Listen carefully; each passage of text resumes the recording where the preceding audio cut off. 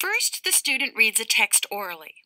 You start by reading the standardized introduction in a conversational way to the student. This is an obituary of Coretta Scott King. Read to learn about the important things she did in her lifetime. Okay. This standardized introduction is important because it assures that every student assessed receives the same information.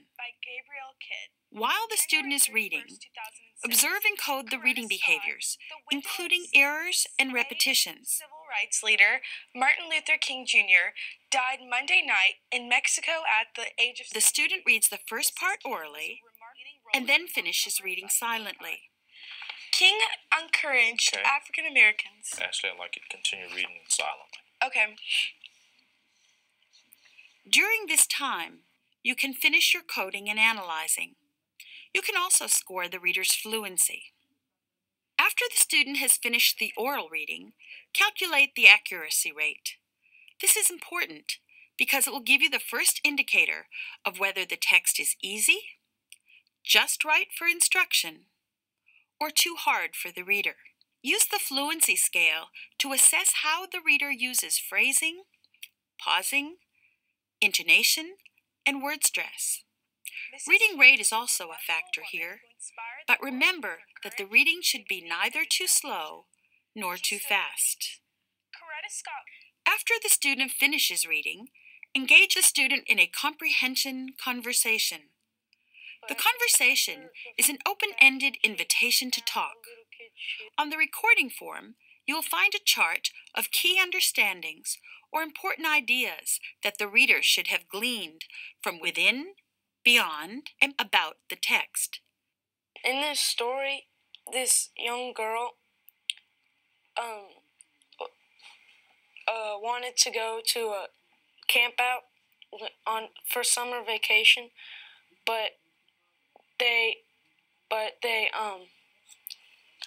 dad wanted them to go to Thailand to help with the relief of the tsunami that happened in 2004. I think that's really the turning point when she had known that the people had lost a lot and that they could never get it back, and that's why she understood how they felt.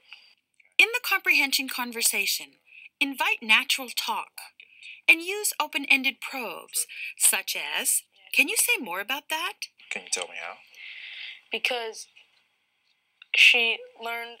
Many students are not accustomed to expressing their thinking without teacher questions, but the goal of this comprehension conversation is to draw out students' ideas with as little leading as possible. You can check off the key understandings they express in their own words in the first column on the recording form. However, if they do not spontaneously offer evidence of a key understanding, we cannot assume they don't have it. Sometimes, you need to probe for evidence of understanding. In the second column on the recording form, you will find prompts and questions to help you elicit key understandings. As much as possible, use these prompts and questions in a conversational way rather than interrogating the student. Rephrase questions to be sure that the reader understands. Why would that make people want the nest taken down? They wanted to take it down. Score the comprehension conversation by thinking about each area. Use the rubric to make a decision. Score 0 to 3 to rate overall the reader's thinking within the text, 0 to 3 for thinking beyond the text, and 0 to 3 for thinking about the text. You can score 1 additional point if the reader demonstrates some unusual thinking that is excellent, but not listed in the key understandings, so the highest score will be 10. A writing prompt is provided on the recording form for each text. Writing is optional, but it will provide more evidence about a student's comprehension, and you will learn how the student responds to a text in writing, which is often required on tests.